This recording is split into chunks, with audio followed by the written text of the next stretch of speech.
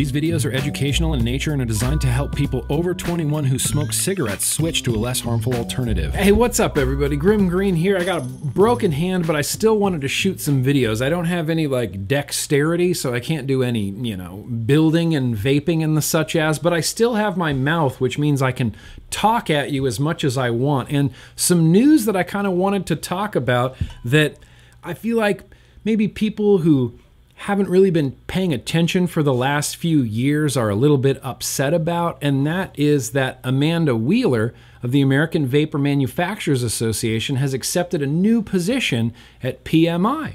PMI is, of course, Big Tobacco, Philip Morris International. I guess the only reason I say people who haven't been paying attention for the last few years is that Philip Morris International today is not the same company they were even just a few years ago. Sure, they still sell cigarettes, but progress towards harm reduction is slow and incremental, and they have announced and made plainly clear far and wide their desire to stop selling combustible products. We're moving away from cigarettes. What about you? Ultimately, we want to be in a position to stop selling cigarettes altogether. No cigarette company has done anything like this before, but the vision is clear and the benefits are clear too, for everyone. So we can sit and hate on Philip Morris all we want, but the fact of the matter is they are an ally in harm reduction, and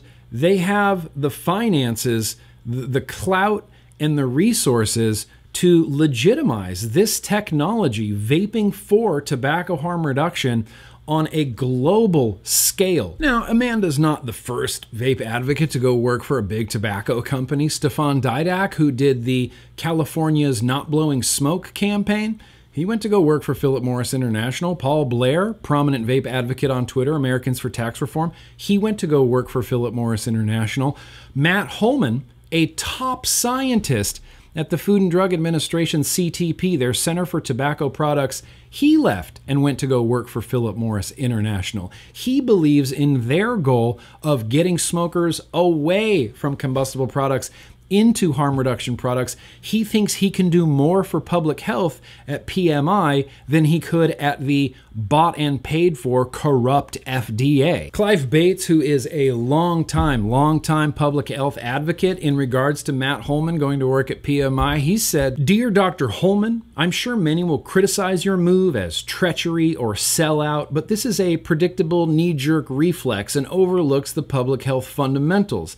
I hope you ignore the inevitable criticism and remain focused on the enormous public health prize that you can pursue in your new role. I think it is an ethical and high integrity move, and I hope you make the most of it." And I would say something very similar about Amanda today. I consider Amanda a friend. She has been on my live streams many times. She is whip smart and really does give a shit about vaping. Her and her husband have opened multiple vape shops in the United States.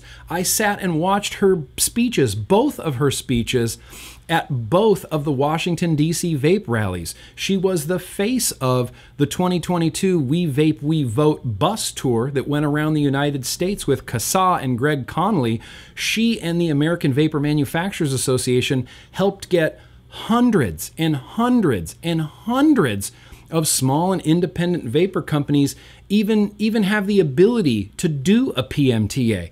I think Amanda Wheeler has single-handedly done more for our cause of harm reduction than literally all of the vape influencers on the internet combined. Her integrity should never be questioned. She is ensuring that vaping and harm reduction products are available for people who smoke.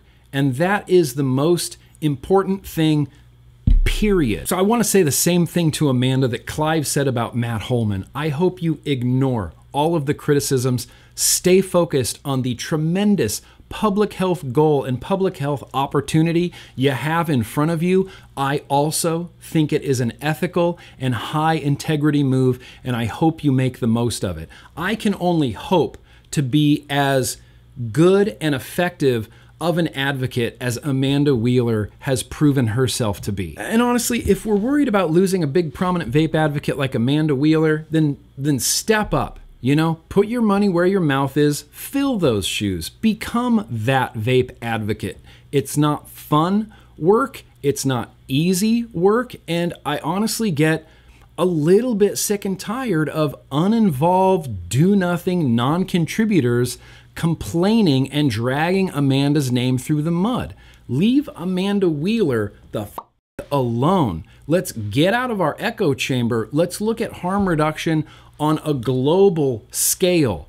I think that only good is going to come from this, and I want to say congratulations to Amanda Wheeler for defending vaping and defending tobacco harm reduction. Well, I got a cast on my arm, but this has been a GrimmGreen video. Let's remember to stay smoke-free every single day. It's like 10:30, and I'm just gonna smoke, so